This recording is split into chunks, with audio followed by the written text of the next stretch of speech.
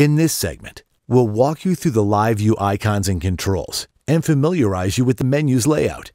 Live view mode is the default view and will display all the connected cameras on screen. You can double-click a camera to view it in full screen.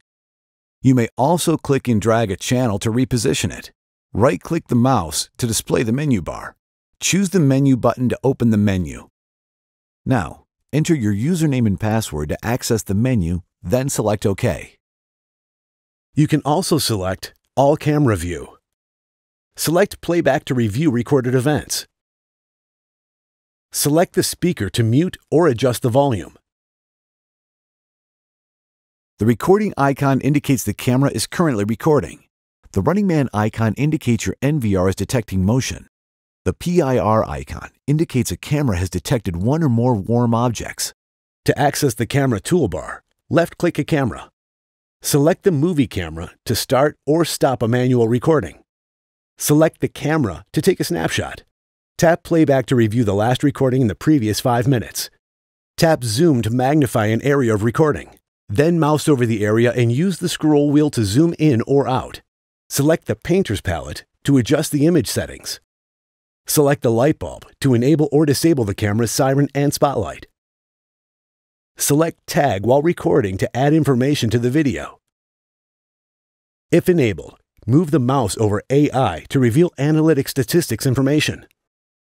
Right-click anywhere on the screen, then select the menu icon, and then select Setup to open the main menu. The main categories are shown on the left. Selecting a category will reveal subcategories, allowing you to alter the settings. Make sure to apply your changes to save them. The Display tab allows you to create a privacy mask and more. The Record tab allows you to select the stream mode, set the recording schedule, and change resolution, frame rate, and control bit rates. The Alarm tab allows you to alter motion detection parameters, control the spotlights, control the siren, define a motion detection area. The Analytics tab allows you to define specific areas to monitor. The System Configuration tab gives you control of some of the most basic functions of the NVR, such as device name, language, and video format, date and time, and general device information. To power off your NVR, select the menu and select Shutdown, then select OK.